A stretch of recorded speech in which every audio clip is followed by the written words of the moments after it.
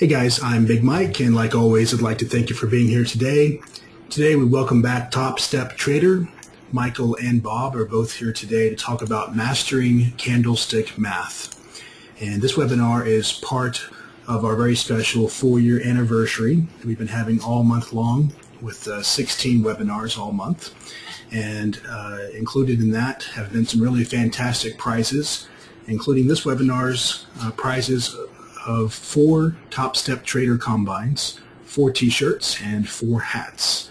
So definitely pay close attention to the content covered today so you have a chance to win one of those prizes at the end of the webinar. Some of the bullet points that Michael and Bob want to hit on today include the concept of candlestick math, living bar by bar and tick by tick, a look behind price action, dealing with all the noise, and adhering to the winning setups and keeping your confidence. I also want to remind everybody that the webinar is being recorded, and I'll post the recording on YouTube sometime tomorrow. If you're watching it, do me a favor and give us a thumbs up if you like it. I'll also post it on BMT. Bob and Mike have asked to hold most questions until the end of the presentation, so keep that in mind. Just hang on to your question until the presentation is done, and then we'll open it up for Q&A from everybody. Okay, and with that, give me 1 second, and I'm going to turn things over to Mike and Bob. All right, thanks, Mike. And Mike, I do want to congratulate you on 4 years. We're going to be hooking up our screen here in a second. Let me know if we got everything okay. Yeah, we've got it, and can hear you just fine. Thanks, Mike. Okay. And again, Mike, I do want to congratulate you on 4 years running a top-notch trading forum. It's an honor to be here again. I'm with Bob Iaccino. Those that don't know me, I'm Michael Patak. I am a founder and CEO of TopstepTrader. We're an up-and-coming scouting agency for traders, and we help develop and discover traders, providing them an opportunity. I have Bob, who currently serves as our Chief Market Strategist for TopstepTrader and the head of TopstepTraders University, the College of Trader Development. It's an outstanding course that he has developed, and we have been lucky enough to partner up with him. Bob, I'm going to let you take it from here. We're going to talk about candlestick math and go into detail. Thank you, Michael, and thanks, Big Mike, and happy anniversary to you as well. Obviously, it's a pretty big accomplishment to get as large as you have and done as much for traders as you have over the years. It's really, really amazing. Hey, Bob, before you keep going, we're having a hard time hearing you. Your volume is not as good as it was before. Let's see. How about now? There we go. Thanks. How about if I talk a little louder? How about if I talk like the Italian that I am? Sounds good. There you go. So what we're going to be talking about is the concept of candlestick math. And candlestick math was essentially, it's a very simple concept. It was essentially developed by my longtime partner, Mike Arnold. And it's really kind of unique, and it's a different way of looking at things, but we think it's a way that shines a little bit of light into the darkness of what some individual traders have issues with, most individual traders have issues with. So if it's okay with you, I'm in the habit of reading the risk statement only because we at TopstepTrader actually take it very seriously. We're not just trying to cover our rear ends. So this presentation is for information purposes only and does not constitute investment advice, nor an offer, solicitation, or recommendation to acquire or dispose of any investment or to engage in any other transaction. This presentation is not intended for solicitation purposes, but only for use as general information. All descriptions, examples, and calculations contained in this publication are for illustrative purposes only. The risk of loss in trading the foreign exchange, futures, and equity markets can be substantial. You should therefore carefully consider whether such trading is suitable for you in light of your financial condition. Past performance is not now, nor is it ever indicative of future results. So, what is candlestick math? Candlestick math essentially is a concept that can help traders control their actions while feeling the extreme emotions of trading. I'm assuming the vast majority of you, if not all of you, have been in a live trade in your lifetime, in your trading career. And if you haven't noticed it yourself, the only time that you're thinking clearly is before you put the trade on. I've been doing this about 21 years. Mike's been doing this 15 years easily. My partner, Mike Arnold, 22 years. We still get emotional during trades. Yep. And the key to it is actually being able to understand your setup before you put a trade on, and then being able to manage your actions and control your actions during the trade. And that's what we believe Candlestick Math helps you do.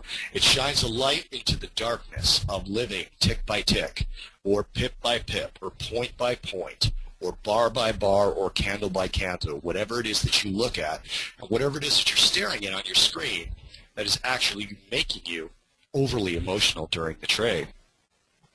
It helps to clearly illustrate that the noise you see on a chart between the entry of a trade and the exit, whether the result is a stopped-out trade or a profit target reached, isn't necessarily important enough to make changes to your original trade setup.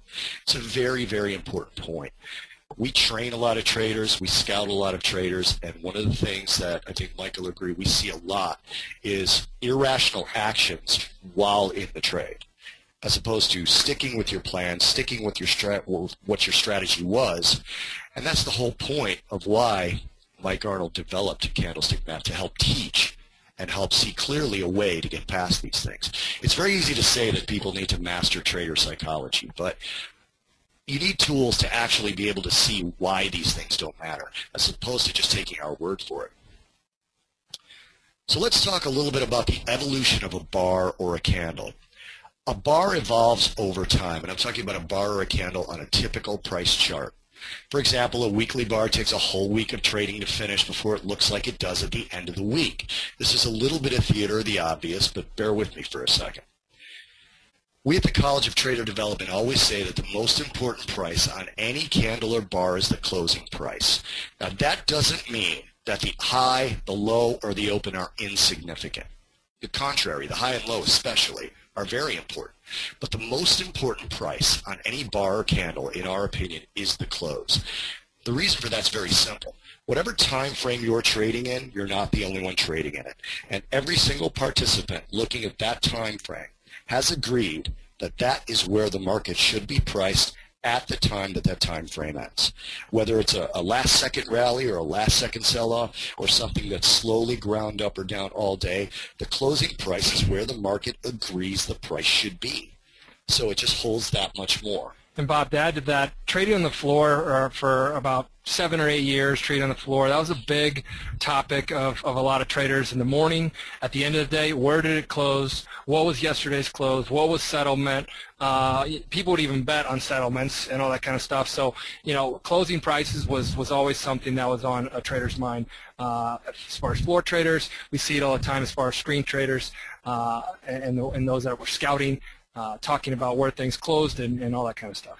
And again, it's time frame based, obviously, but even when you go out to the hedge fund world, where I have a lot of experience in, they're looking at weekly closes, quarterly closes, performance for a hedge fund or a mutual fund. They have a closing point, whether it's quarterly, annually. So the close is the most important price. Again, I want to stress that does not mean that the highs and the lows are unimportant.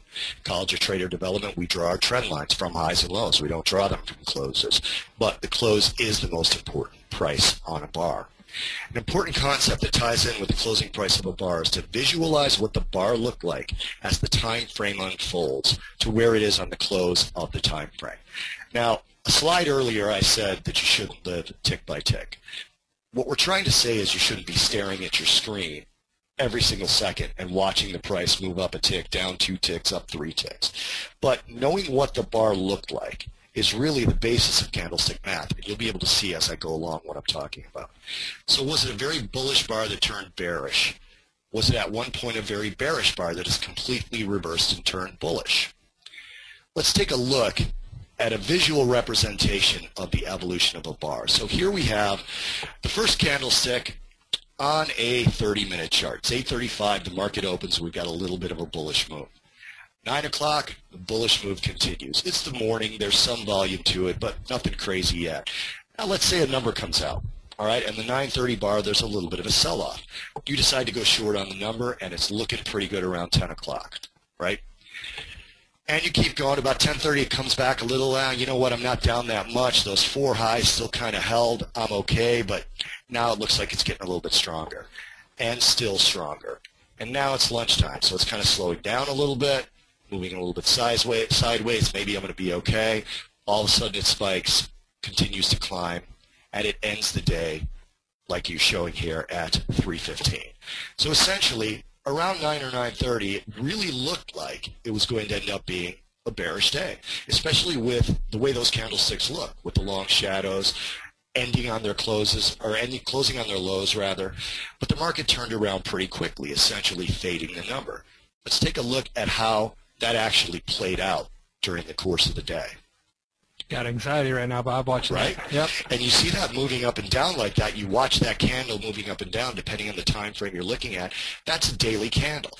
Now, if you walked into your screen at the end of the day, you hadn't traded all day, and you looked at this candle right here and say, oh, it's a pretty bullish day. Well, not the entire day. Okay, there was some down movement there. Let's take a look at another example. Let's say at 8:35 we end up with a little bit of a down trade. And still not bad. The highs again are holding. 9 o'clock some number comes out, goes a little bit lower again. You decide to go short again on this one. It rallies up a little bit. Those highs are still holding. It's 10:30 now. And into the start of lunch, it's still holding. So you feel pretty good about your position. Now we're starting to get some long shadows on the bottom. Uh-oh, here comes the rally I was afraid of. And it's continuing. Now everybody's back from lunch. It's still continuing. Wait, am I okay? Did I move my stop? Did I get stopped out yet? The day continues on. And there you have where the day finished. Now again, if you looked at this particular candle at 3:15, you walked away from your screen all day, came in at 3:15 and saw this candle. Wow, that day was just a complete sell-off. Nothing happened but a sell-off, right? Well, you can see that it opened here, rallied up, and completely collapsed, but you don't know when that happened. You don't know if it happened on the number. You don't know if it happened on the open. It essentially happened around lunchtime. Why does that matter? Well, it may not, but depending on the type of trade you were in and the position that you held while this particular price action was going on, this middle area of rally may have spooked you out of a position. And again, the amount of people that are in here right now, I'd be willing to bet that 100% of you have been spooked out of a position by some middle of the day move going against you, especially if you're a trader who does not trade based on risk. If you're somebody that is focused so much on reward that you put excessive risk on to the point where if the market even starts to move a little bit against you, you get stressed out only to see your trade eventually go to target. So again, watching the way these play out next to each other is what gets traders stressed out. It's this up and down. Am I going to make money? Am I going to lose money? I can't really tell. And as the bar is playing out, you stare at it and you get this anxiety and you get this emotion, and this emotion is very difficult to control. Eventually shakes you out sometimes too. I mean, how many traders have we seen that happen to? We see it all the time, and that's one of the greatest things about the vantage point that we have is that we can see that at all different levels. We can see that with recruits in the combine. We can see that with funded traders. We can see that with a trader that's developing and that they don't get shaken out of a trade like that. They trade their plan and they stick with it, and they know what to tweak after that. They let it play out, because if you don't let certain things like that play out, you will not have the validation if it's working or not working. So let's give you a little background as to why we even teach candlestick math if it's not necessarily entries and exits. And I know that's what people always want when they come into a webinar. They want the new entry and exit, something they don't know. How can I make more money? But candlestick math can help a trader in several ways. The trader can start by analyzing groups of candles or bars and compressing them into a single bar to determine the bullishness or bearishness of that group of bars. This is actually much more valuable than it sounds. We'll show you this graphically. The second benefit, and what I think is the most important benefit, comes from the analysis. It can help us from a psychological perspective. When you do this analysis, your psychology is actually getting a tool, okay, something that subconsciously seeps into your brain to tell you, relax, I don't know how my trade is going to turn out yet. I planned my trade out at the only point in time where I was calm. It's kind of appropriate now because the Blackhawks game yesterday, right? Would anyone have thought it looked like the Blackhawks were going to get stopped out? Yeah.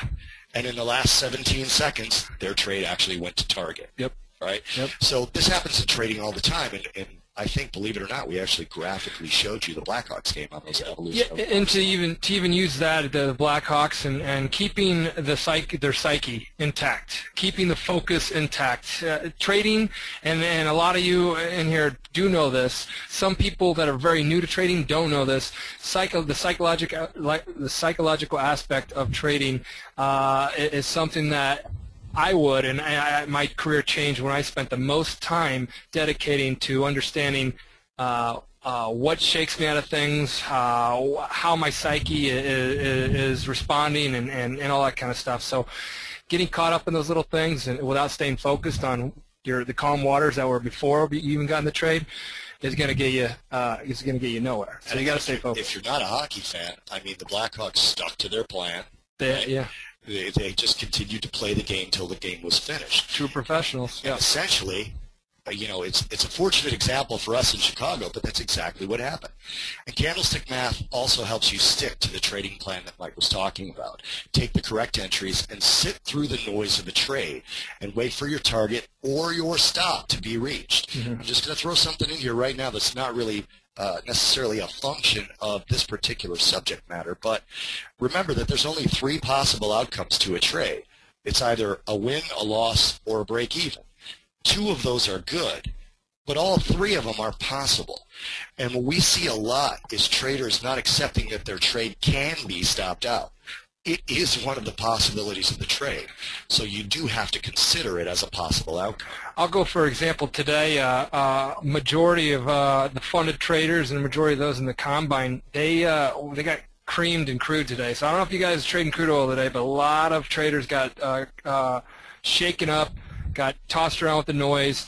I think there was a lot of sideways action in the crude today. Didn't really it stayed range bound. But a lot of people were discussing that and talking about how they got caught up in the noise. It becomes very costly getting caught up in the noise. And in the end, we're not here just to trade. We're here to make money trading. So we want to figure out how to do this. So we talked about living candle by candle. One of the challenges many traders face is that once they put on a trade, their emotions can change as each subsequent candle or bar forms on the screen. This can happen especially before the next candle closes. You're watching a live candle and you don't know the outcome of that candle. You can tell me you do, but you don't. Remember the prior slide when we watched the candle unfold during the day and that candle was not finalized, obviously, until the 3:15 candle? Let's look at something here. A challenge for many traders is they want their trade to immediately go to target.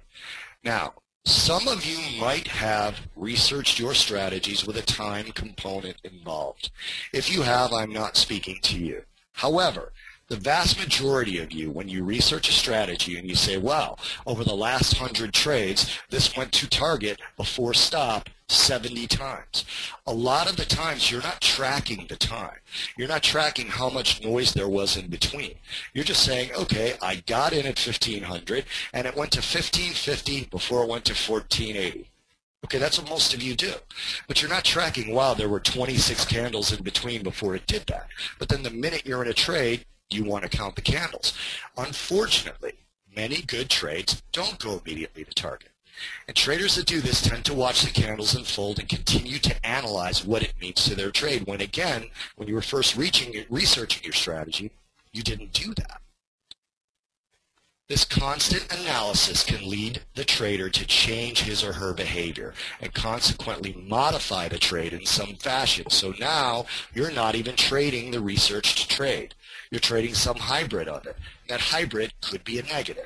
And Bob, early on in my career, I remember getting to a point where I ended up speculating on what I thought the candle would end up looking like, and that's what I would get to a point and not getting caught up in that noise. I guess this is what I'm trying to say. Yeah. Well, the first account I ever had, I blew out because I was never wrong. Yeah, right. Clearly, I was. The trader might modify a stop or target in a manner that's not consistent with their plan. The trader may even exit the trade completely. That's actually one of the worst things. Let's take a look at another little graphic example. Now, granted, this is created. Okay, this is not an actual chart we're showing you, but these things happen all the time, and I'll be willing to guarantee again that 100% of you can recognize this kind of a thing. So right here, just a classic chart pattern. We've got a potential double bottom reversal entry. Okay, it's pretty clean because we created it, so it's going to be that way. So here we have our confirmed double bottom entry. You can see the target represented by the green line up above. It's a measured move, so the target's pretty static. And we've got our stop below what we call significant levels. That's something that we teach in the college, but just for the sake of the conversation, our stop is below that level. So now we're in our trade. We're confident. We've seen these work 67% of the time, so we're good. Next candle, yep, I'm the king. I am so smart, you can't even believe how good I am at trading. I'm already spending it, Bob. What's happening here? Yep. It came up and came really close to my target, and now it closed on the lows. Well, that's not what's supposed to happen. It's supposed to go to my target. So you know what? I can't accept losses. I'm not the kind of trader who can accept losses, so I'm moving my stop to break even, and I'm getting stopped out because the next candle ticks down a little bit, and that stops me out. Okay, I just said 3 possible results of a trade. 2 of them are good, right? So I got stopped out at break even, no problem. And now it goes to target. You cannot tell me this hasn't happened to every single person listening to me right now. I know it's happened to you. For sure, it's happened to me, and the emotional ups and downs that you take just to get for the three green bars right there, and what you're feeling, the euphoric feeling that you're there, and then that first pullback, you're already high watermark of that trade is what where you're locking into your head as I'm confirmed that I traded well. I feel really good about myself. That pullback happens. You still want to be back at that high watermark, but you're not. You're waiting for it to go back there. I'll just get out of my stop. And a lot of time you feel like you're eliminating pain because you feel like this money was yours when the market was up at the here. highs. Yeah. But the reality is it's not. Yep. The money is not yours until you've exited the trade at a profit. The loss is not accepted until you've hit your stop. So taking you back to the psychological roller coaster you put yourself on trading, it's so taxing, and it's one of those things that you do need to focus on and you do need to work on. Let's get another example. So here we've got a nice bullish move. We've got a couple of red candles. Bullish move seems like it's continuing. You've got a trend line here, and if you're a swing trader, you might recognize that a break of this trend line could potentially be a good short signal, right? So we've got a confirmed trade entry here. Again, we've got a significant level at the top. We've got our target down here in green. We've got our risk reward better than 1-to-1, so we're all set. This time we've accepted our risk, and we're completely fine. And again, it's working for us, right? We are really good traders. Girls are all excited. If you're a girl, the guys are all excited. We're really smart. I'm buying dinner tonight. News comes out. Now, by the way, this exact scenario happened to me. Different result than this slide is going to be. This exact scenario happened to me in crude oil this past non-farm, just so you know. I was in a trade that almost reached its target. It was a long trade, so the candle was red. But anyway, let me continue. Candle goes up, and I just don't want to be stopped out. I had so much money in my pocket already. I just don't want to be stopped out. Maybe I took too much risk in the first place, and now that it's actually getting near my stop, I just get me out. I'm going to lose a little bit of money, and I'm fine. Now what? Now, is this actually going to, yep, goes to target without me. The trade actually goes to target without me again. Why? Because I was living candle by candle. When I first calculated the trade out, I had a stop and I had a target. When I researched this particular trend line entry, I didn't look for these candles and say I'm not going to take any that have these candles in them. Okay, I just said, is it going to go here or is it going to go here? Oh, in my research, this one worked, so that's a trade I'm going to take. But when you're in an actual live trade, okay, when you're in an actual live trade, this feels a lot different than when you're just looking at, here's my entry, here's my target. Oh, that one worked. So let me mark that down in my research as a time when it worked. It's just a lot different. What does any of this have to do with candlestick math? Candlestick math is simply adding 2 or more candlesticks together to produce a new candlestick. And this is useful in a couple of different ways.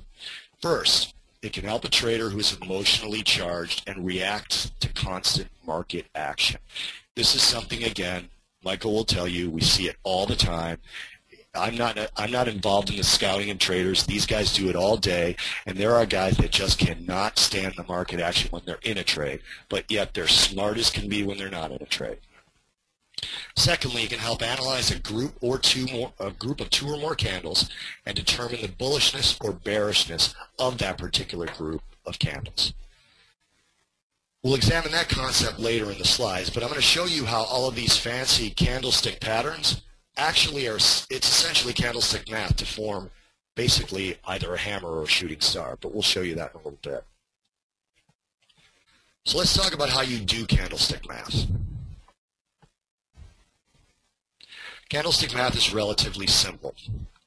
It involves taking the highest high of all the candles and the lowest low of all the candles, the open of the first candle and the close of the last candle, and drawing a new candle with those levels. That's all it is. So you take this bearish candle, you take the high here in the open, we add it to the second candle, which has a lower low and a higher close, and you essentially come up with what those two candles combined really did look like. Now, if you're looking at those two candles, for a lot of people, this may give you some sort of market signal. But for the vast majority, this will give you a clearer market signal. Okay? Now, people always say, well, why don't I just move to a higher time frame, move to a lower time frame? I'm not necessarily telling you to do this mid-trade. What I'm telling you to do is if you're one of those people that has trouble because you trade 5-minute charts and every single move scares you out, or you trade 15-minute charts and every single move scares you out. One of the things Candlestick Math does, it allows you to create hybrid chart time frames. I can take 7 candles off of a 5-minute chart and create a 35-minute chart. I can take 3 30-minute charts and create a 90-minute chart just visually without having to change all my charts around. Now, it has uses during live trades, but really what this is all about is trying to get you guys to understand that the initial movements do not necessarily matter. Let's take a look at that first example where the trader panicked and moved their stop to break even. We're going to add the candle after the entry to the following candle which caused the movement of the stop. So here was the candle, and then there was the candle that caused him to move his stop. And essentially, that's what that candle looked like. Now, when the trader got nervous because this was very near to his target, and then it closed on its lows, and it's a red candle with a long shadow, this doesn't necessarily look like a bullish candle to me. But it did close higher. It did. So it's entirely likely that someone may see this and say, yeah, there was a little bit of a sell-off at the highs, but you know what? It closed higher. I think I'm going to stay in this one. Let's do it one more time, but also add the following candle that caused the stop out. So here's the candle after the entry candle, the candle that caused the stop to be moved, the candle that caused the stop out. Essentially, you have what candlestick traders will call a long-legged doji. Again, if this is the only candle you're seeing, all this is telling you is that the market didn't move. It opened and closed in the exact same spot. And what did we say is the most important thing? The close. So yeah, there was a rally and there was a sell-off up at the top, but it opened and closed at the exact same spot. The market didn't actually move. If you were looking at a line chart, it would just be straight. Unfortunately, many good trades do not go to their target immediately. Traders get impatient if the trade takes longer to reach its target than they want it to. Normally, again, in your research, you don't do that. Okay, you just see how many times it goes to target versus going to what you think your stop should be. This impatience can lead to modifying or even exiting the trade, and Candlestick Math can help from a psychological perspective to overcome this issue. This is a really good example. So let's do a little bit of charting here again. We've got a move. We've got a trend line that is drawn from some price action that's off my little slide here. And there we get a close, and that is a potential, again, a swing going from short to long. It's a valid entry to the upside. We find our significant level to place our stop below. We find our target, and the market kind of moves our way a little bit, but then it just goes sideways. Now, before I continue this, how many of you are like, this trade's going nowhere, I'm getting out of it? I saw this today in crude, and I saw a handful of our crude traders, funded ones, which is disheartening when you see them get caught up in this. 2 of them, for example, I pulled aside and said, hey guys, add it up together, because we were talking about Candlestick Math. They know about college trader development. They know about the Candlestick Math course.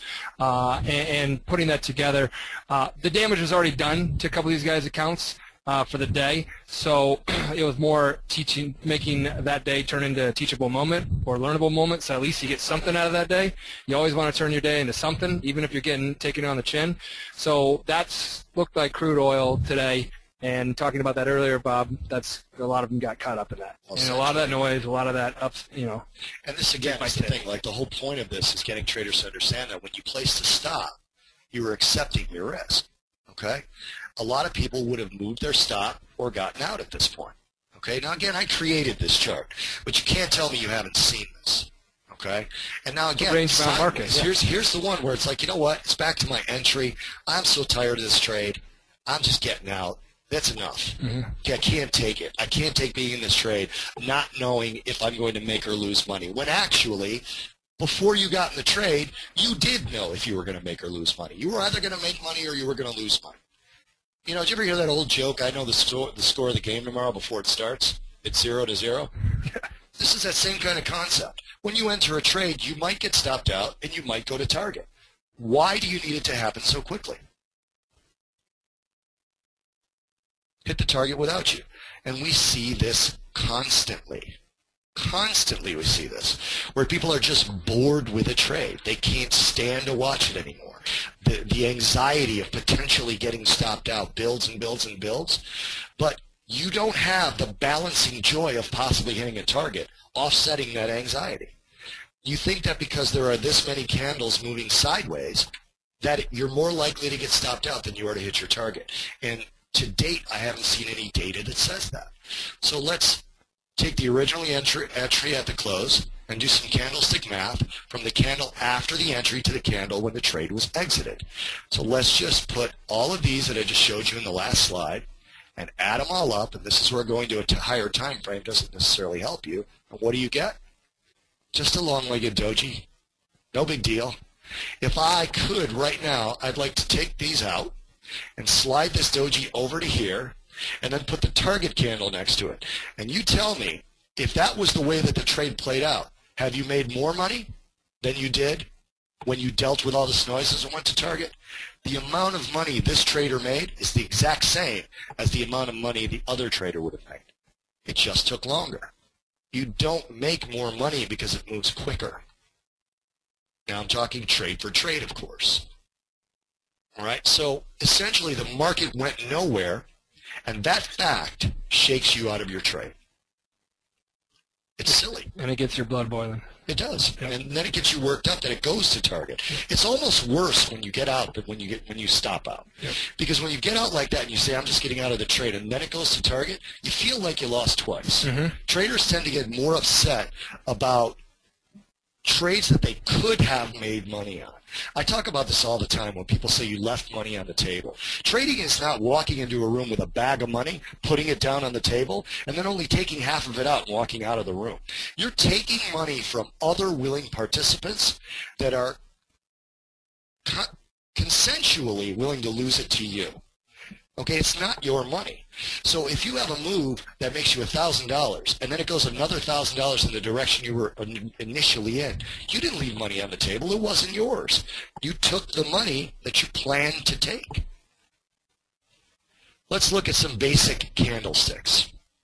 In this next section, we're going to take a look at a few individual candlesticks with their traditional interpretation to see if we can come up with the same conclusion based on what candlestick math shows us. This is almost making a different point. We'll then take a look at some classic multi-bar formations to see if we can come up with the same interpretation. So there's something in candlestick analysis called a bullish belt hold line and a bearish belt hold line.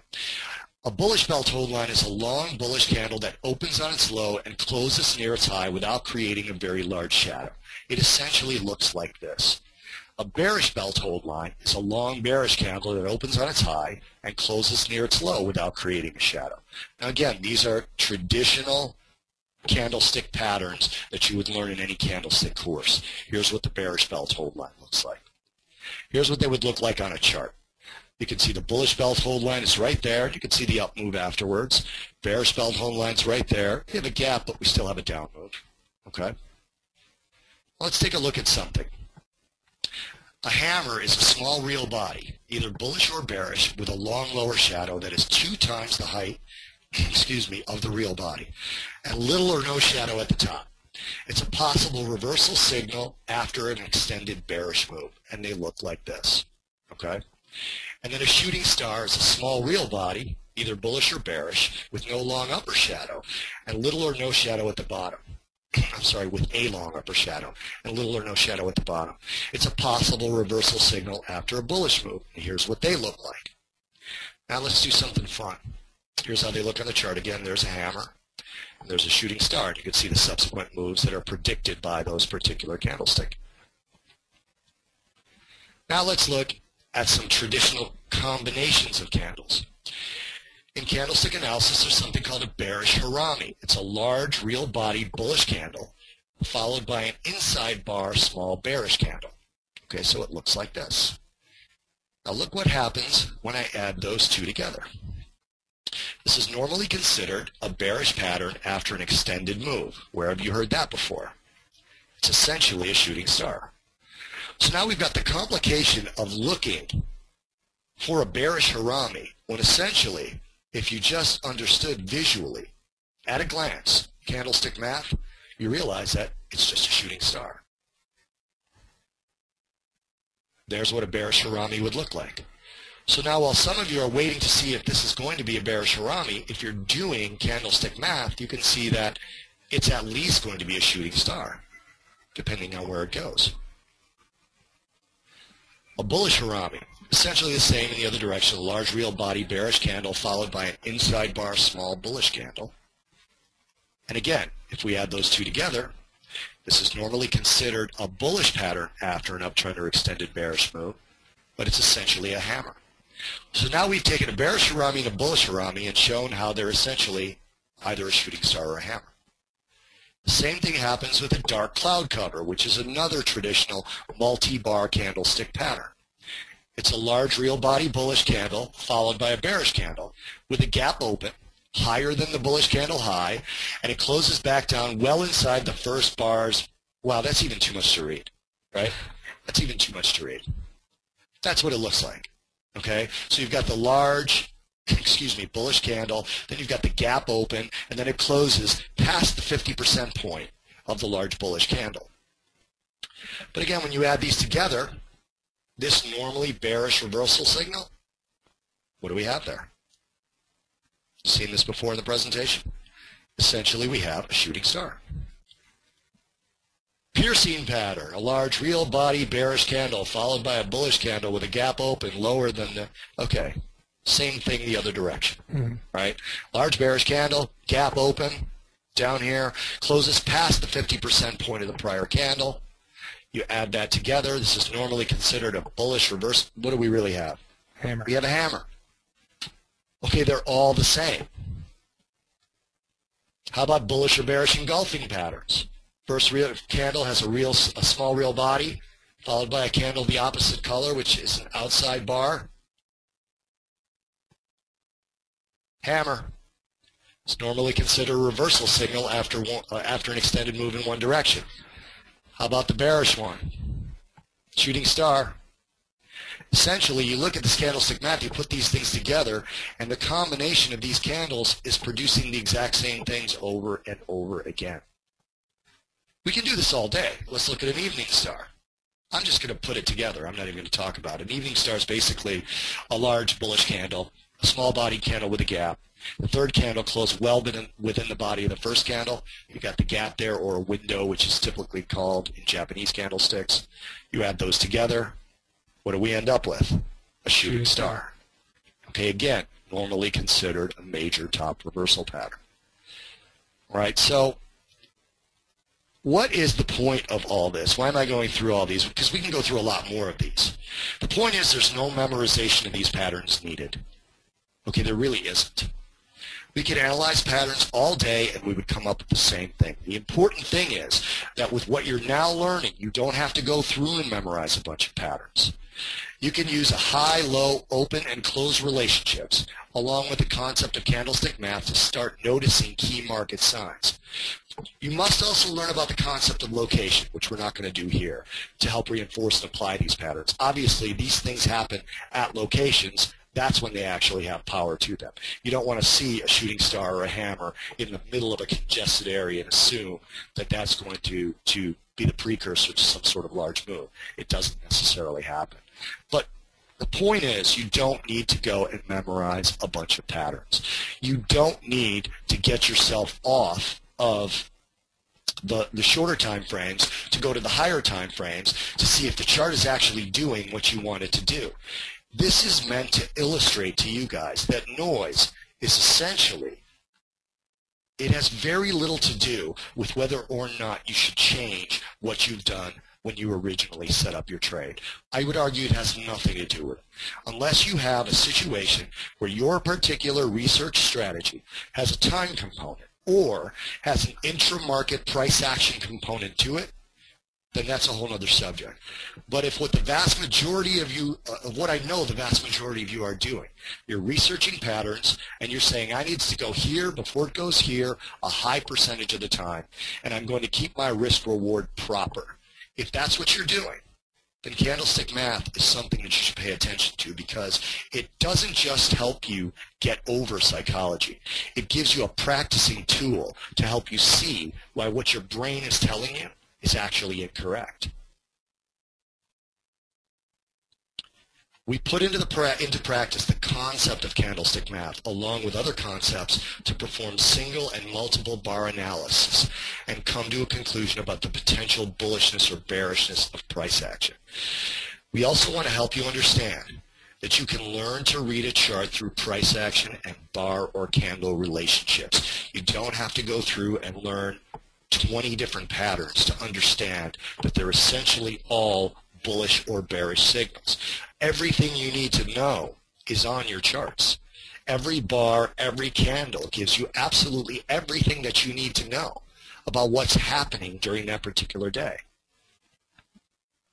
Candlestick Math is a basic concept that can be very powerful for both the analysis of candlesticks as well as helping a trader overcome disempowering trading behaviors.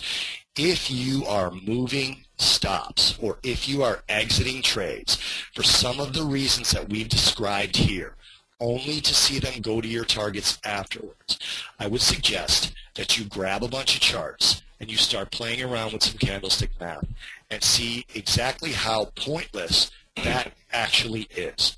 Exiting a trade that you researched at the only time when you're thinking clearly, which is before you get in a trade. This disempowering behavior essentially happens before any candle closes. The combination of two or more candles can help you recategorize market moves and give you greater insight into what is really going on in the market, and more importantly, to control what is going on within yourself. When I had that crew trade on during non-farm payrolls on that past Friday, okay, I saw this big red candle going against me, and my 21 years of experience was still not strong enough to get rid of the urge to get out of that trade. You know what got rid of the urge for me? Knowing that the combination of all those candles I was looking at, because I've been doing this for so long, Mike Arnold showed it to me about 3 or 4 years ago, and I've just been screwing around with it ever since. But putting those candles together in my mind was telling me that that particular down move was not that big of a deal in the macro view of my trade. From the time I entered to the time that my stop or target was going to be reached, that one candle, that one downdraft, meant absolutely nothing for the structure of my trade. So this is what we mean by, more importantly, it's going to help you control what's going on with yourself. This is like an exercise. Trading in an odd way is like boxing. You can't go into a boxing ring and expect to win a boxing match without getting hit. What you're trying to do is get hit and have it not hurt, and hit the other guy more. Candlestick Math is a real good way of understanding how to set up your punches in a fight, all right, in a boxing ring. You look at this and you say, yeah, I'm probably going to get hit during the course of this trade. But you know what? When I combine all these candles in my last trade, it was pretty much straight up for me. The trade actually pretty much went straight up. I can take some of these examples in here, combine all the candles, and even though there were basic moves, if you remember the evolution of a bar slide, even though there were huge downdrafts in that one, it finished up. And had you walked away from your screen and just left your stop and target in place, that trade would have been good. You would have looked at your screen on a daily chart, let's say, and said, wow, put on the trade, went right to target. Just happened to take a day. So as you guys can see, TopstepTrader, we partnered up with Bob about 6 months ago because he brings great education. The university, the College of Trader Development course that we have partnered up with him and put under our university is this is just one piece of that. We wanted to bring it to your attention. It is something just like anything that's out there. It's a tool that you can use to help you develop your trading. College of Trader Development. You want to develop your trading. It is the proposition of becoming a successful trader. Clicking here, buying there. It sounds so easy. The hard work is putting on the work boots, the overalls, and getting out there and getting your hands dirty.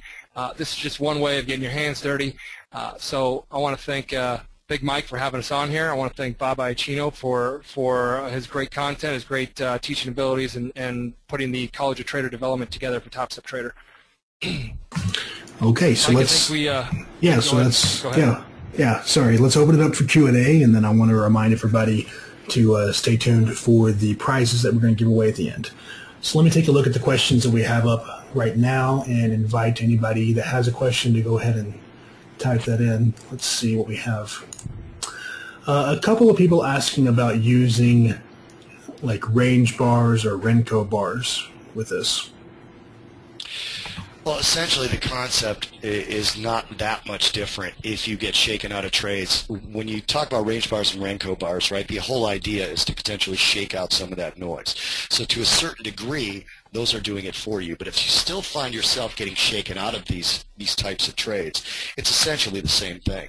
A Renko bar has a high and a low, a range bar has a high and a low, and you can still combine some of those and essentially eliminate some of the moves in your range bars.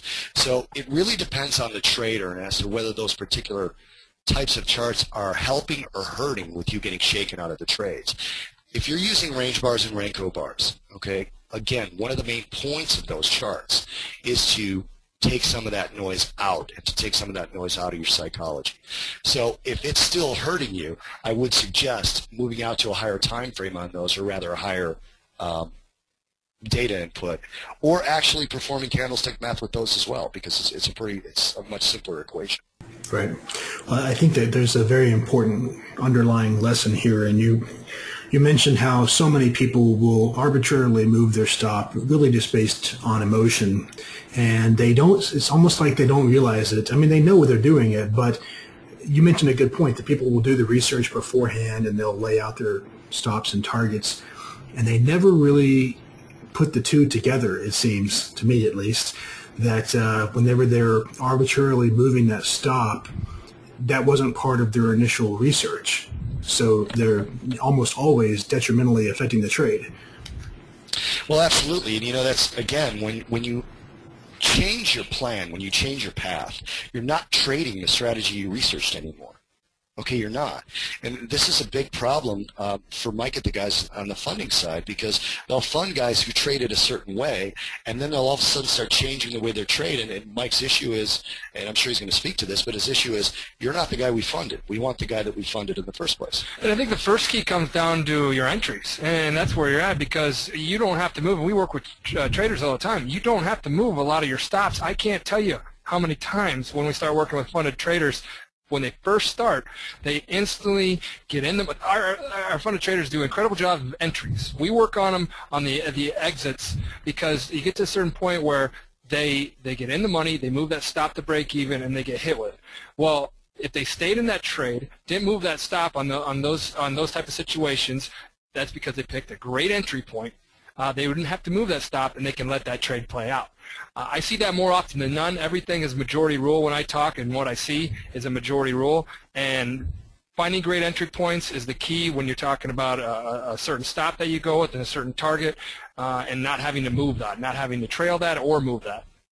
Remember, guys, if you can't measure it, you can't manage it. Okay, so if you're researching a trading strategy and then you start changing it at the minute you put it into play, your data is useless. All the work you did is gone. Right. So I guess there's two approaches. One would be, in the initial research, you need to take into account what you're comfortable with when you're sitting there through the live trade, and kind of apply that to the research so that you're going to do, what comes naturally to you. And then the second approach would be that to do the research without the emotional side of things, and then work on the live execution of actually following the research instead of following your emotions. You know, Big Mike, there's so many good traders out there, and there's so many good strategies. I've never disparaged another strategy publicly in my life. The fact of the matter is, if you're not trading the strategy that you researched, whatever goes into that research, whether you're researching a time component, whether you're researching a floating style, whether you're scaling into positions, whether you're dollar cost averaging, which is adding to a loser if you ask me, but whatever it is that you've researched, if you don't actually put that into practice live, you have no clue what you're doing. You have no clue if you're being successful or not. Yep. The funniest thing about real trading and true trading as a professional trader is the cash result of your trade isn't really the determining factor as to whether you put on a good trade or not. John calls it a side effect. It's a side effect, right? The actual success that comes from the process, comes from sticking to the process. I can flip a coin and buy Apple, and if they go up 50%, I'm a genius. I'm actually not. I'm an idiot because I bought a stock on a coin flip. Yeah. That's just dumb. Well, I guess too many people simply equate they move their stop, to break even after X number of ticks in their favor, or move their stop or exit a trade because of the trade was sideways too long. Everything you covered, they do it because they think that they're minimizing risk, and I guess you have to understand that minimizing risk does not mean that you're maximizing profit. They don't really. Well, also we have to understand that the market tests areas, it tests levels, and if you're trading the level, it's going to test that. It may deviate away from it a little bit, and then come back and test it. So if you're going to move your break or you're going to move your stop to break even, and it's not well confirmed in a direction, and it's still in the testing mode, right, which we talk about all the time. And what we had a trader, I think, did that last week is John Hoagland, our director of scouting, called him out on it and said, hey, you had that trade, you moved to break even. It's trading around settlement. When markets are trading around settlement, they test. I mean, that's yesterday's close. Yep. And we talked about close. It's a big deal. So you got people in both sides of it. Who's winning? You got this huge tug of war, back and forth, and that's something that we help people try to understand, and by getting them in the markets and learning their strategy and sticking with it and day after day after day. So right. So let's take a look at some of the other questions here. Futures Operator says, in the example of trailing your stop and getting taken out before the target, what about the flip side where it could also turn around in those red reverse candles and reverse completely past your entry and go on to a full stop? Since you don't know the outcome, isn't it better to take a small profit than a full stop once it's moved? What did you research? Okay, I would turn the question around on you. Did you research moving it, and did that come out good for you?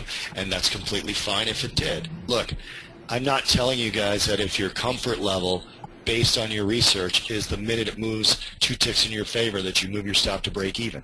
That's fine if that's what you researched. But here's the problem. If you researched full targets and you researched full stops, and now when you actually go trade, you do it differently. You are doing something completely different from what you researched, and that renders your research useless. Guys, there's a reason why we stay out of strategy talk in Top Step Trader, because we use metrics and we say, all right, your average winner is this and your average loser is this. So if you keep that up, and yeah, you're booking profits, but if your average loser is always consistently bigger than that, you're net losing. So, that's still that's validation that you need to work on yourself and your trading plans. That's a great point. If you've researched, let's say, 2-to-1 reward to risk, and every time you get a trade, just because a red candle goes your way or goes the other way, or a green candle, depending on whether you're long or short, and you start executing 1.1-to-1 reward to risk. Mm-hmm. Again, your research is now wrong. So you can't do that. Now, people say that all the time. Wouldn't it be better to take a small loss than a full stop? Do not put on a trade where you do not accept the full stop as one of the possible outcomes. Unless, again, there's something in your strategy that tells you that you have to have a large stop at first and then you can move it. All right, but you're still accepting that large stop. When you get on a plane, you're accepting that it might crash, whether you like it or not. When you get in a car, you're accepting that you might get hit by a runaway train. Okay, these things are real. Do you know that 450 people a year die getting out of bed? when you get out of bed, you don't think about that because it's so minuscule, but it is a possibility. If you think you're going to be a trader and not experience losses, I suggest that you just shake Big Mike and Mike Patak's hands and say goodbye, because you're going to have losses. You shouldn't be putting on trades where you haven't accepted your original stop as one of the outcomes. Yeah. Losses are ordinary, necessary part of this business. They'll always be there. It's understanding your metrics, understanding you as a trader to then know what to work on to get there. So, that is going back to what Bob said, turning the question around. There's different ways we can come back at that with that type of a question. Right. Yeah, I wrote down what Bob said at the top. I found it pretty funny and accurate. He said, the first account I ever had, I blew out because I was never wrong. That's perfect. And I guess, people also have to realize it's not just as simple as not moving your stop. If you've tested something and the research says that you need to apply some sort of discretion, then you have to do that. So, there's not a lot of black and white in trading. That's what I always say. There's not a lot of clear right or clear wrong. There's a lot of gray. You have to make decisions. Yes. And Mike, that's what we always talk about. That's why it takes time. And you have to be patient with that and let it develop. But you also have to stick to something to validate what you need to change, what's working and what's not working. Right. Okay, so a few people have asked about the candlestick math portion, adding up the candles versus simply having a smaller window or something that has a higher time frame chart. So what's the comment or opinion there? I don't have any issue with that. The candlestick math thing to me is more of an exercise. Mm-hmm. The higher time frame charts absolutely do that for you, but it renders you a little bit limited.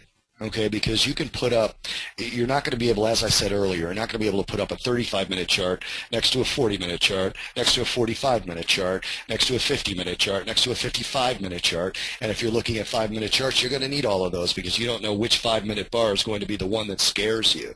It's the same thing if it's a 15-minute. You're not going to be able to have that many charts.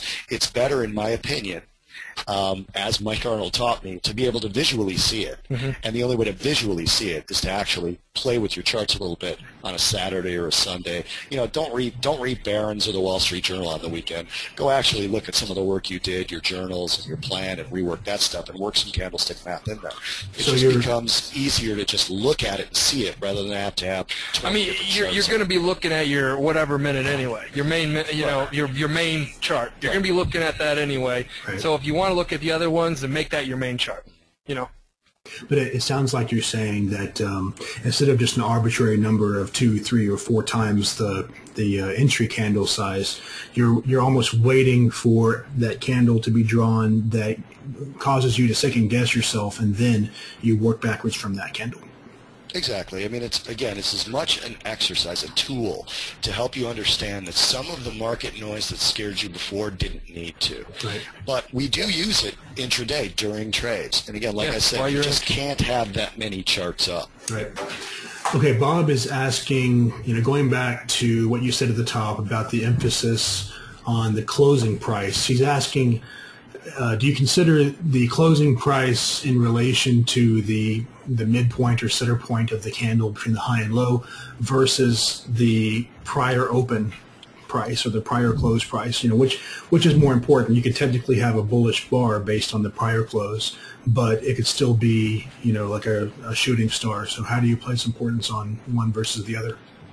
Well, Bob, I think you went 3 or 4 steps past what I was trying to say when I said that. Essentially, what I'm saying is that every single candle gives you a certain amount of data. Okay, just looking at it, depending on the time frame you're looking at. You're seeing where the market decided to open. You're seeing how high the market got before the sellers took charge. You're seeing how low the market got before the buyers took charge. And you're seeing where all of those players agree the market should be.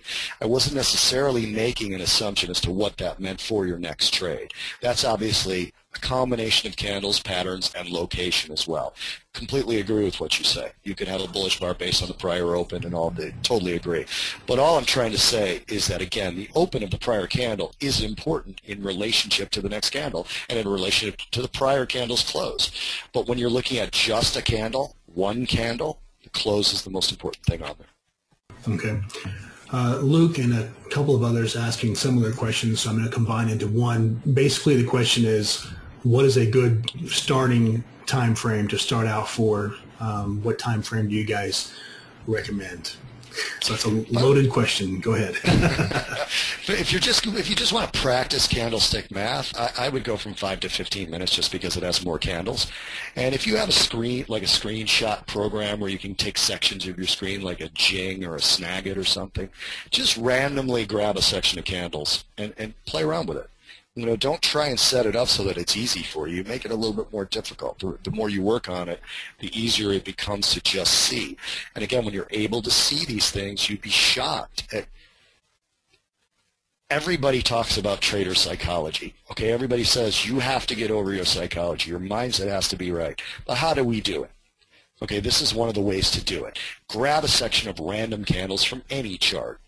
Okay, any chart. Take a daily chart, go to a continuous crude chart, something, and just grab a section of candles, start adding them together and say, okay, this looks like it was a pretty bearish move, but at the end of the day, it opened at, I don't know, $95 and closed at $95. And I remember when I got started in my career, I came out of college and I would print off candles, or I followed candlesticks, and I would print off. Bob is much more detailed and understands candlesticks much more than I ever have. That's why I learn a lot from him when he does these. But I would print these off, and I would go out bartending, and I was trading during the day, bartending at night. It was the only way for me to do it because I had to have an income because I wasn't getting an income at the beginning of my trading career.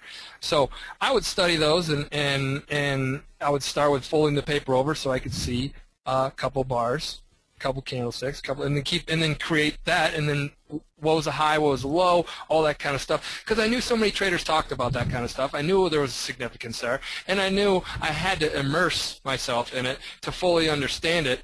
And I figured in every other profession, to be a professional, out of doctors and lawyers, I mean, if you're a doctor or a brain surgeon, you probably still know how to diagnose a cold. You know, so I wanted to get the basics down and all that kind of stuff. Right.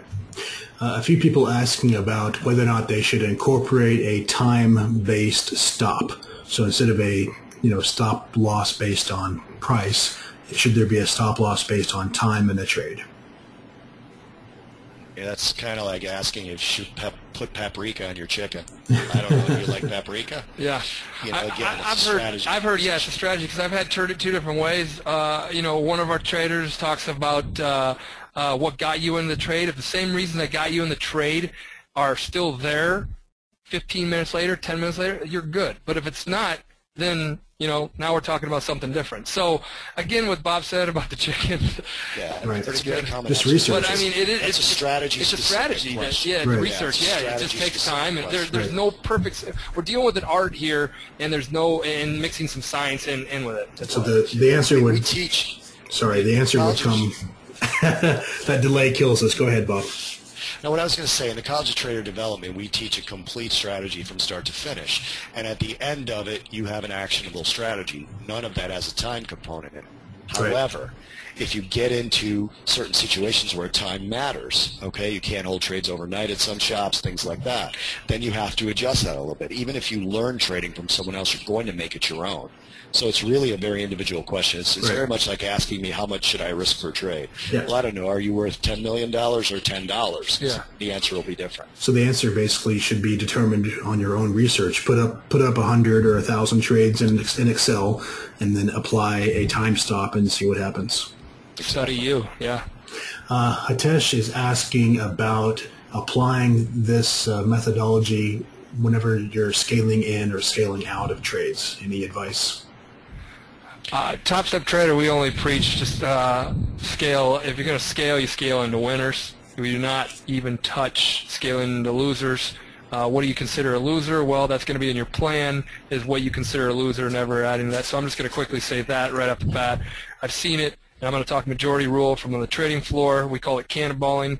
That would turn to blowing out, which means you're adding to your loser, adding to your loser, adding to your loser, boom. Your account's gone. You're getting escorted off the trading floor by security. Our traders, as far as the funded level, cannot add to a losing position. They tell us what they deem a loser is, so that's kind of that. So I'll let Bob take it from here. I couldn't agree more. I mean, again, the scaling part, A lot of these questions are going to go back to what your strategy is and what your individual situation is. Okay, scaling to me, the only responsible way to scale into something, let's say that your full risk per trade, you've decided it's going to be 4% of your tradable capital. You're going to scale in 4 times. You're going to do 1% each. We have a rule, never increase risk, only reduce it. We have another rule, you decide your risk per trade, okay, before you put the trade on, and you accept that that full risk may get taken out. So if you say that I'm going to risk 2% per trade, and then you buy 2% here, and then you buy another 2% lower, another 2% lower, you're being stupid. If you say my full risk is 2%, you adjust your position size to put on 0.5% here, then 0.5% there, total of 2%, I think that's completely responsible. But I'm just speaking from a standpoint of responsibility. Sure. You're trading your own money. It's completely up to you if you want to blow your own account up. And we talk about scaling too, and we never hear too many people, and I've dealt with over thousands of traders, and hearing them talk and all, you never hear anybody talk about adding to winners because it's so damn hard to do. And nobody talks about that, but they instantly always talk about adding to losers because why? They got themselves into one. And what do they want to do? Well, they still want to be right, and they still want that. So, that's something you're going to tackle on your own with repetition, and you want to do that in a safe environment, so however you want to do that. But it's going to take time for you to understand what works for you. Right.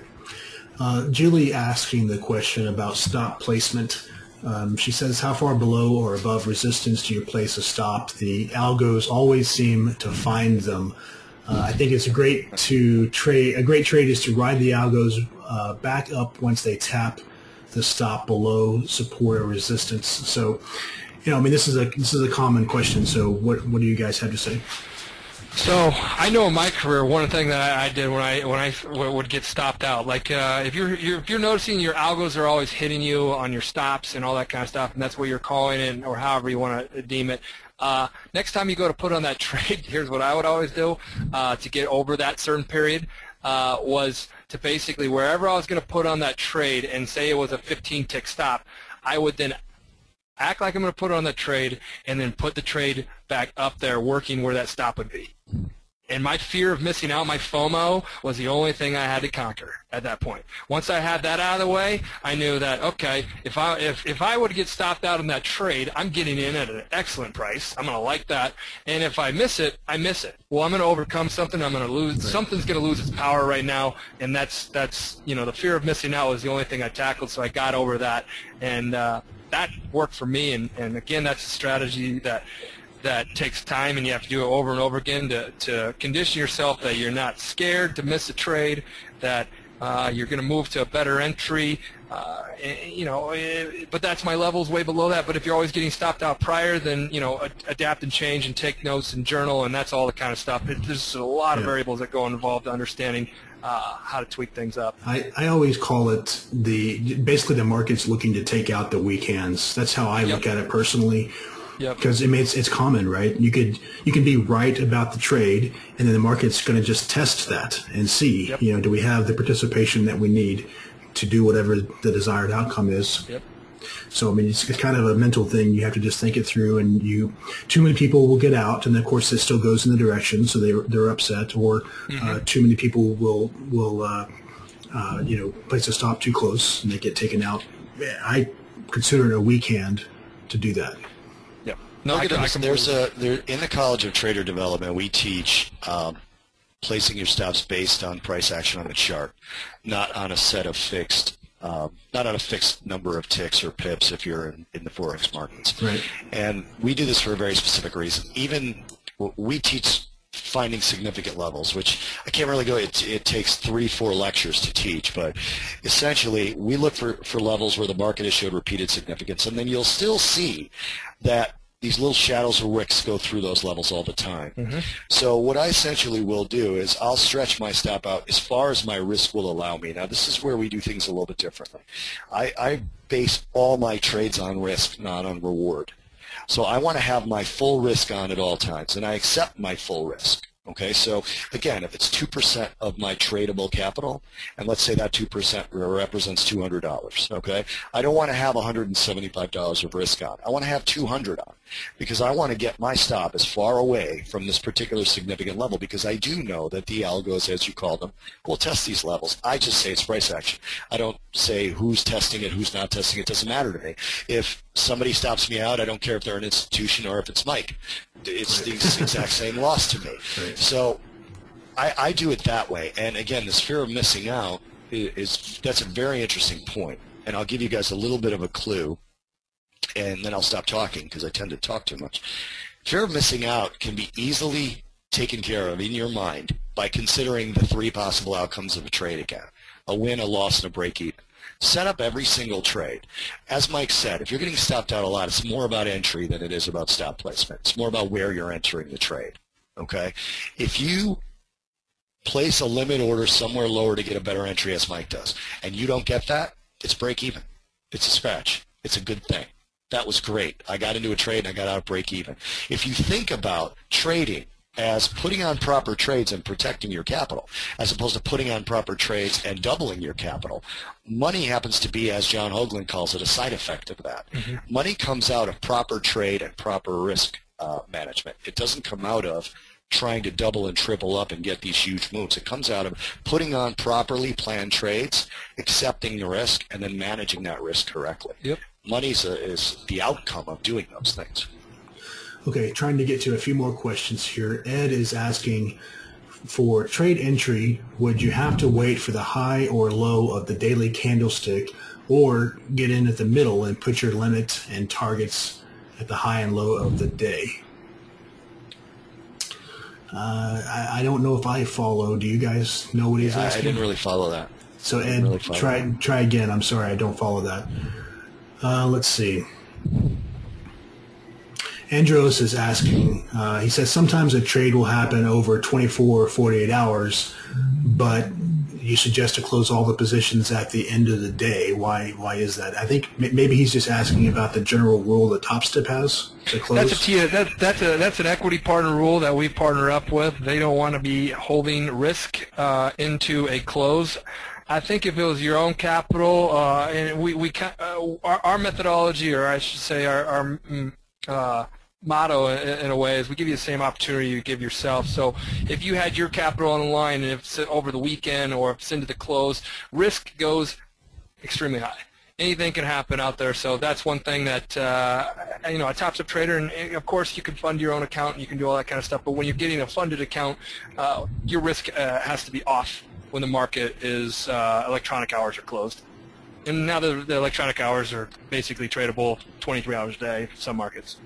Generally, if the market closes, you wait a few minutes and you can put your trade back on. Yeah. It's essentially, the risk is gone at that point. Okay, I'm just skimming the questions. We got most of them answered here. Let me see if there's anything left.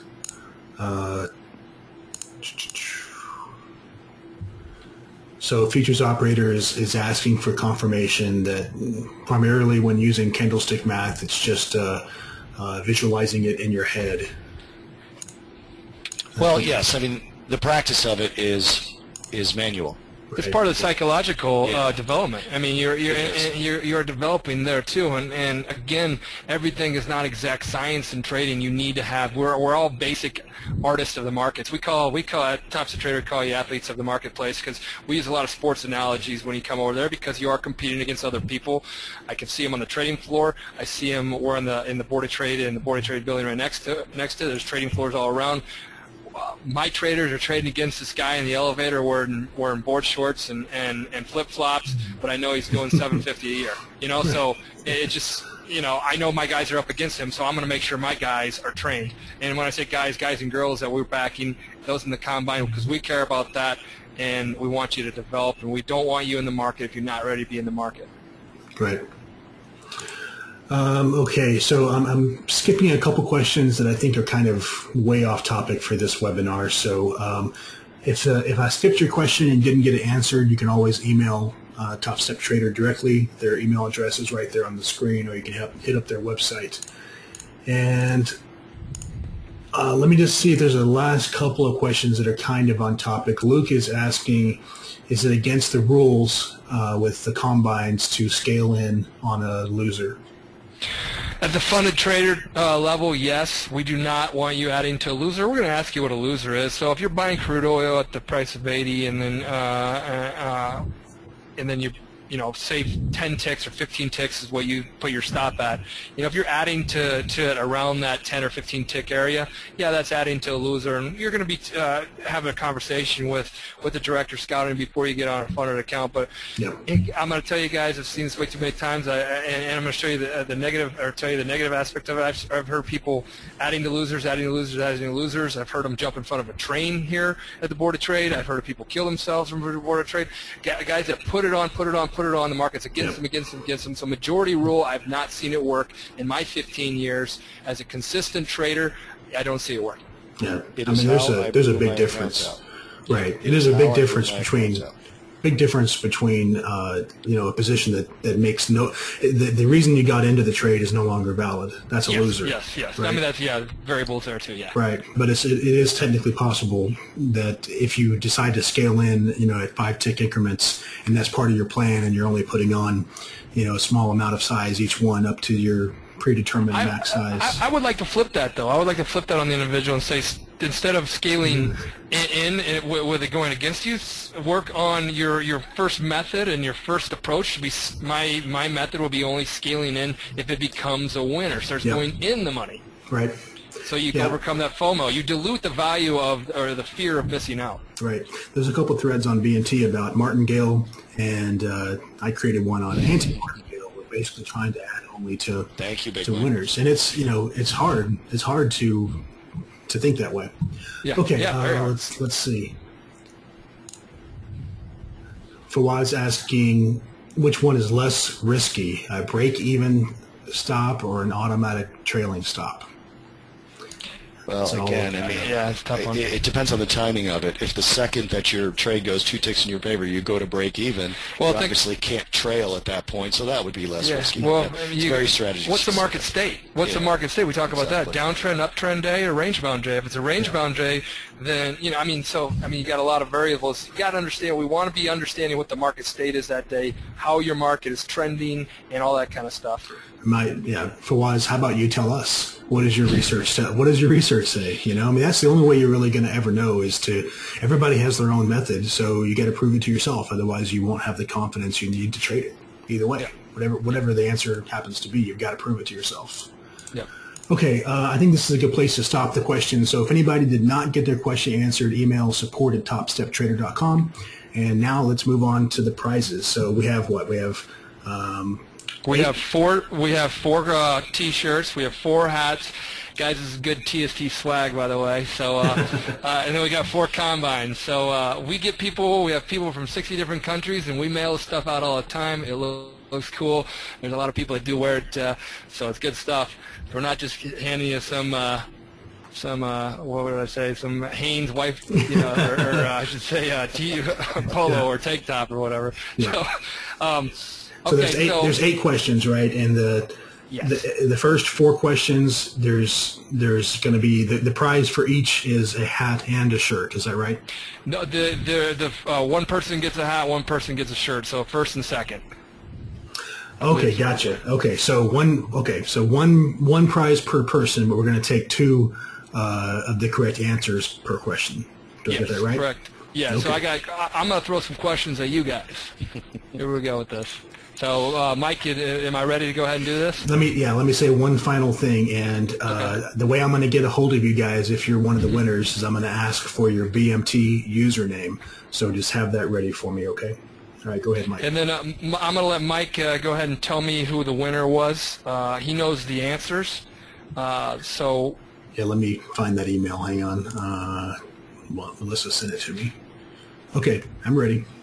Okay. So. This is all information, and with College Trader Development, it comes with quizzes in the program, and every quiz is there are questions from the actual content. That's where we're going to go here, because that's how you're going to learn. That's how we want you to know you're paying attention. That's how you want yourself developing as well moving forward. What is the most important price on any candle or bar? Okay, so we have... Okay, we got enough. Yeah. Wow, about 100 answers already. And this is for... Is it the hat? Is that right? This is for a hat, yes. Hat, okay. So I have no idea people could type that. So it's a hat and T-shirt. So first and second. So the first person that has the closing price, and the second person that has the closing price. First person gets a hat. Second person gets a T-shirt. okay, I'm with you now. Gotcha. All right. So the first person is Ryan M. I need your BMT username, please. And let me Nice work, just Ryan. write this down so I get this right. So this is for the hat.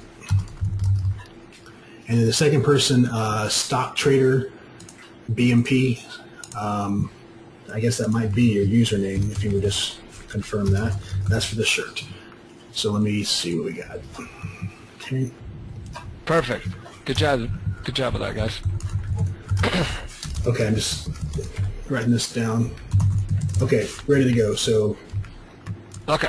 next. Second question for you guys. Candlestick Math is adding 2 or more candlesticks together to produce what?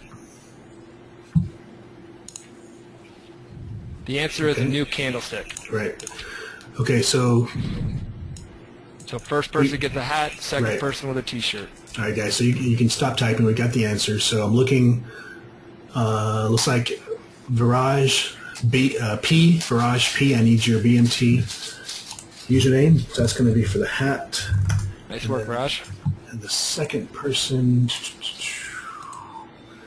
I think, is Dhruv Carr, and I hope I got close on that. Dhruv Carr, I need your BMT username, and that's going to be for the shirt. Groove car, nice. Okay, give me 1 second to write that down. No problem. And there we go. Okay, so does that mean that the next questions are for the combines? So we got a T-shirt and hat still.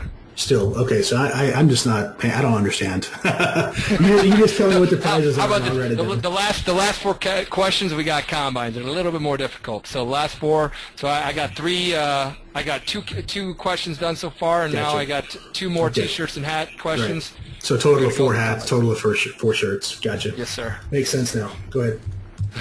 Okay, here we go. This is for T-shirt first place and a hat second place. Which basic candlestick has a small real body, either bullish or bearish, with a long upper shadow and a little or no shadow at the bottom? The answer is Okay. shooting star. Right. We've got the answer, guys, so you can stop typing. So Thomas L., congrats on the shirt or hat. It's hat, right? Yes. Okay. And I need your BMT username, Thomas. And then let's see, the second person is Spike13. And I need and that's for the shirt. I need your BMT username if that's not what it already is. So let me write this down.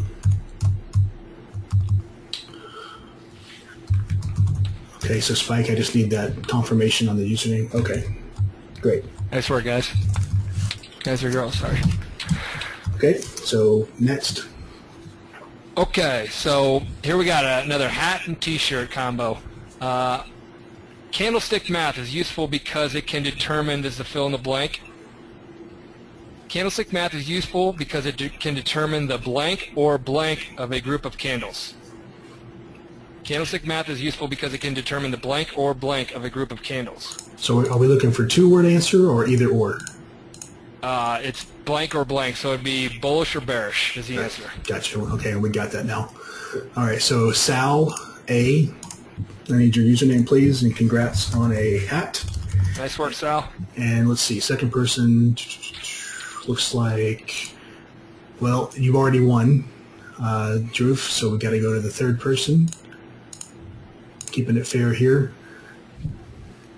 Okay, looks like Chris, I'm sorry, CB Edisari. And I hope I get close on the names. Sorry, guys. So CB, I need your BMT username for the shirt. And let me write down Sal's. Hey, Sal, I recognize that name. You've won some prizes before. Good job. And I still need CB's username. Hope I'm pronouncing that close enough to he knows I'm talking about him at least. Let's see. SEBY. There we go. Okay. All right, so now we're going to the combines, right? Now we're doing combines. We got 4 combines. What the combine, those that aren't familiar, the combine is how we evaluate traders in our program. It's going to help you do one of 2 things. It's going to help you develop, or it's going to help you get discovered, or it's going to do a combo of both. We like to keep traders out of the market with their own capital until they are ready to be in the market, so it's going to help you get confidence back. It's going to help you work on your strategy. What we do by doing that, we hold you accountable, and that's what the combine does. It holds you accountable and also provides an opportunity for you. So that's one thing I'm going to provide here. So Big Mike, you tell me when you're ready. Yeah, go ahead. I'm still waiting for his username, but I'll come back to it. So go ahead. Okay. Which traditional pattern has a large real body bearish candle followed by a bullish candle with a gap open lower than the bullish candle high that closes up at least 50% back into the first bar's real body? Wow. Okay. The answer is piercing pattern, and we got it in here. That's a person who pays attention right there. Right. That's a tough one. Now I'm gonna let you decide, Mike, because I see 2 different answers. One is kind of close, pretty close, and one is a perfect match. Which one do you want to give it to? Let's go with the first one. Yeah, how close is it? Yeah, how close is it? Okay, he says piercing line. Is that close enough? Up to you. Yeah, that's fine. All right, so Neil P., congrats on a combine, and I need your username, please. We get where your head's at. Yeah, I figured it was close enough. It's hard to type that fast. Yeah. All right, so number 2 combine. Okay. So again, same thing. Here we go. A bullish belt hold line is a long bullish candle that opens on its low and closes near its high without creating what? A large shadow is the answer. Okay. Guys, you're smart. A lot of you guys are smart. You This understand? one has to be long or large. That's a lot of people knowing this stuff. That's good. Yeah, this answer has to say long or large because it can have a shadow. It just can't be a long or a large shadow. Okay, it has to say large, a large shadow. So Justin H. A long or large. Sorry, long or large. Or large, yeah. Right. So Justin, I need your BMT username, please. Nice work, Justin. And I think, I've learned over the, I don't even know, 11 webinars, I guess, that we've done this month.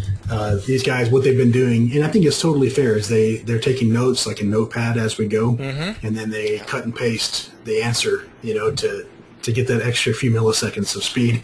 No problem. No problem. Keep the notepad. We're competing against the HFTs. Why not use our little advantage, huh? Right. Keep the notepad and use it in your trading. There you go. Keep the notepad and use it in your trading. Okay, combine number 3. Okay. Which basic candlestick has a small real body, either bullish or bearish, with a long lower shadow that is 2 times the height of the real body and little or no shadow at the top? Hammer's the answer, and we got a lot of those out there. Yeah. Fawaz, I need your BMT username. Congrats on that. Got some technicians out there. Absolutely. That's crazy. Okay, so now 4th and final combine, right? Here we go, guys. Which traditional pattern has a large real body bullish candle followed by an inside bar small bearish candle?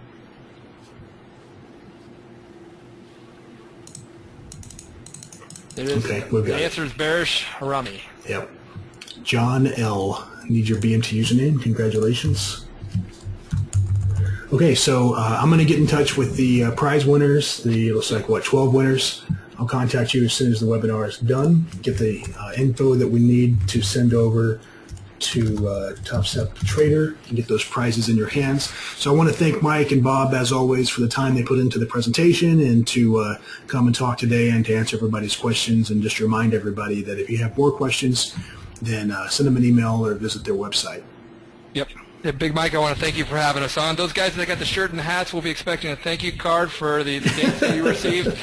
And those that are in the Combine, we'll be seeing you in our program here very soon. Big Mike, thanks a lot for having us. Congratulations on your anniversary. You look much younger than 4 years. Big Mike, you got a great program. Everybody's paying attention. Big Mike is one of the best guys to work with. He's got an incredible company going on and what he's doing. And we truly like working with you every time we're on here with you. Appreciate it, guys. I'll see you back in a couple months. Sounds good. Thanks. Bye. See ya.